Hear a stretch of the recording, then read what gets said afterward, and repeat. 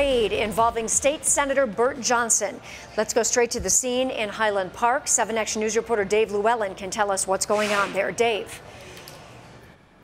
Joanne, very little right now. In fact, FBI agents from the Detroit field office all left here just about 20 minutes ago, but they have spent most of the morning here inside the home of State Senator Bert Johnson. We could see through the windows that FBI agents were putting papers into boxes and then carrying them from the home.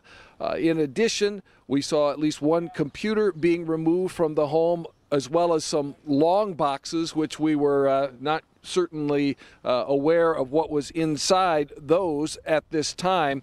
But a lot of activity inside this house. And we're also told the state senator's office in Lansing was being searched today as well, a joint FBI Michigan State Police operation.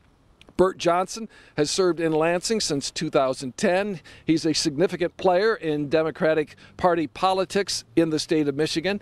He's also had his share of financial troubles, most related to political campaigns and not paying his bills.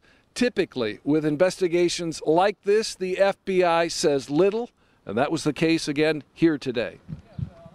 For folks here, especially in the neighborhood, that are wanting to make sure that it is in fact FBI personnel, I'm here to confirm that yes, it is FBI personnel that are here on site at this residence in Highland Park conducting a law enforcement activity.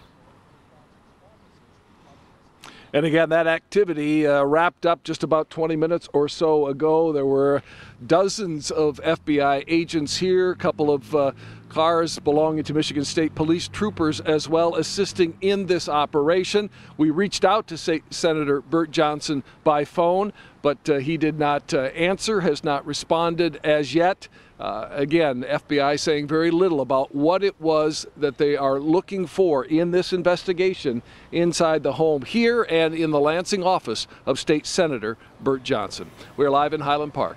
Dave Llewellyn, 7 Action News. Dave, I know you'll keep us posted when we learn more. Thank you so much for the live report.